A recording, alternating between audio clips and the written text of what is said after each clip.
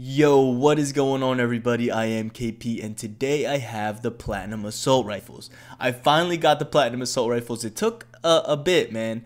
The developer's estimate on the time it takes to get a gold gun is 18 hours, which is, I don't think that's right. I think I got them in 10 hours or less, but I finally did get them, and this video is just going to be kind of a showcase on what each of the assault rifles look like with Platinum Camo on. I'm just going to show a little bit of gameplay with each of them. Honestly, I don't know how I feel about this camo. It's not that good. It really needs something, I don't know. It just looks kind of just stock, to be honest. It really just is not that good of a camo. Hopefully Damascus is better, but looking at the previews, it's probably not. And I think they're going to update them because a lot of people are complaining about it. But anyway, let's just get right into the gameplay. Alright, so the first gun we have is the Kilo. This is probably one of the best guns in the game. It's so accurate. It's probably equivalent to the ACR. It's really good, and the camo kind of looks good on this gun. It just kind of looks more chrome than platinum to me. But the Kilo, here it is. It's a pretty good gun. Next, we have the FAL.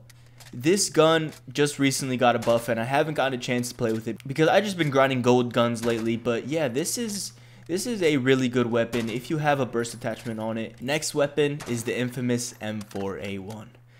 Arguably the best gun in the game. This gun was really broken when the game first came out. It was so freaking powerful, but they upped the recoil a little bit, so it's a little bit harder to use, but still it's a very powerful gun.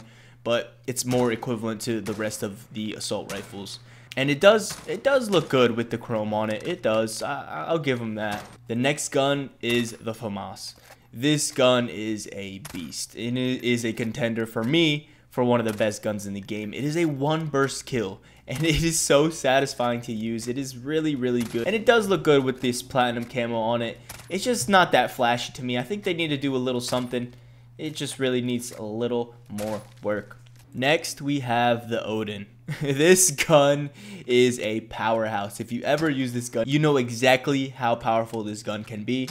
And it is a fun weapon to use as well. But with this camo on, you can barely see it when you're reloading. I wish they had an inspect option for the guns, but they don't.